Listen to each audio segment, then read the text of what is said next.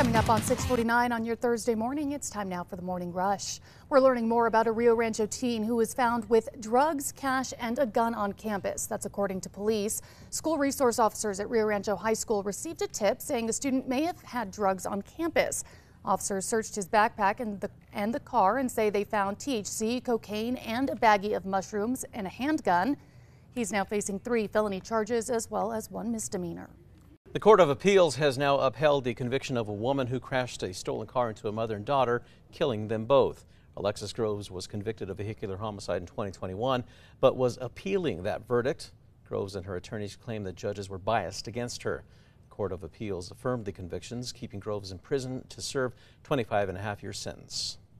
New Mexico police are working to better utilize the red flag law. The law has been in place for 3 years, but a majority of counties in the state haven't tried to use it yet.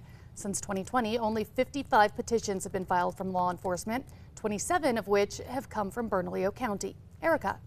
And here's a look at our school day forecast. It is a cool start this morning, but it's going to stay cool today as well. Highs will only be in the low 50s, so wear your fall jackets and your extra layers through the afternoon.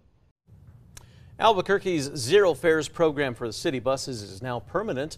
Now, when the program began 2 years ago, one concern was whether letting people ride the bus for free would attract crime. But a recent study by the Transit Department found that crime did not increase under the Zero Fares. Last night, city councilors voted 6-3 in favor of making the program permanent. Areas of the Santa Fe National Forest impacted by the Hermit's Peak Calf Canyon fire will be undergoing seeding treatments over the next 2 weeks. The project area consists of nearly 12,000 total acres in the Santa Fe National Forest and parts of the Carson National Forest. The treatment will help stabilize hillsides to reduce post-fire runoff and slow erosion.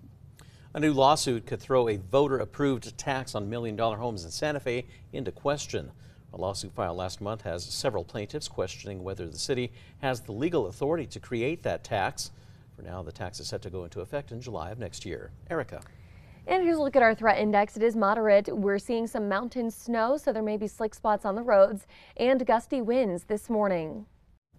A transitional living facility that helps people recover from addiction will soon be able to help even more people. Espanola Pathways Village is a 14-unit shelter that helps those who are homeless or struggling with addiction. The nonprofit says they'll be adding 8 more units to their facility. Construction is set to start in spring 2024. The New Mexico Holocaust and Intolerance Museum will soon have a new home. It's going to be in the Windrock Town Center. The museum says that Windrock, that location rather, is going to be considered as an interim space. So the ultimate goal being to raise funds to build a standalone museum in the future. Actors and Hollywood studios have reached a tentative deal that would end the Hollywood actors' strike. Exact details of that deal are currently unknown, but the two parties were divided on several issues, including wages, health care, streaming service residuals, and the use of artificial intelligence. Erica. All right, to check on traffic, the maps are clear, no accidents or slowdowns to report. And here's a look at Tracker heading south on I-25 toward MLK. Everything is moving up to speed. Well, some basketball fans were frustrated this week after a rogue bat caused a delay during the game. It was on Tuesday night at a game between Sacramento State and Nevada. The creature descended upon the court, forcing officials to pause the game as they tried to catch it. Players on the floor were even seen dodging the bat as it flew around. Time now for the 5 facts. At number 5, a massive Lego convention is coming to the Duke City. Professional Lego artists, they will come from across the country to display their Lego masterpieces at Expo New Mexico next year. Well, the Brick Convention will be in Albuquerque on January 20th and 21st, complete with massive Lego displays, Lego vendors, and meet and greets available with the cast members from the Lego Masters TV show. Tickets go for around $15 and they could sell out soon. At number 4, Albuquerque's Zero Fares program for city buses is now permanent. When the program began 2 years ago, one of the biggest concerns was whether letting people ride the bus for free would attract crime. But a recent study by the Transit Department found that crime did not increase because of the program. City councilors voted 6-3 in favor of the measure.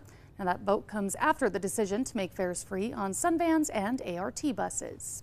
And number 3, it's going to be a colder day today. This is a look at our daytime temperatures. We'll start in the 40s this morning and only climb into the low 50s throughout the afternoon with a mix of sun and some occasional clouds. And number 2, we're learning more about a Rio Rancho teen facing 3 felony charges after a school resource officer says they discovered drugs, cash, and vapes in his car on campus, and including a gun. Back in September, school resource officers at Rio Rancho High School received a tip saying a student may have drugs on campus. The student was allegedly selling THC vapes out at the school and posting about it on Snapchat. The student also allegedly had more than $1,700 in cash on him, as well as the handgun. He was taken into juvenile detention because of that gun. And at number 1 this morning, city leaders say that they are one step closer to fulfilling the Department of Justice settlement agreement. In the latest report from the Independent Monitor, Albuquerque police was found to be in 94% compliance with the DOJ reforms. APD Chief Harold Medina says that there is still work to do. The latest report indicates that the city is having issues with staffing, especially around the Civilian Police Oversight Agency.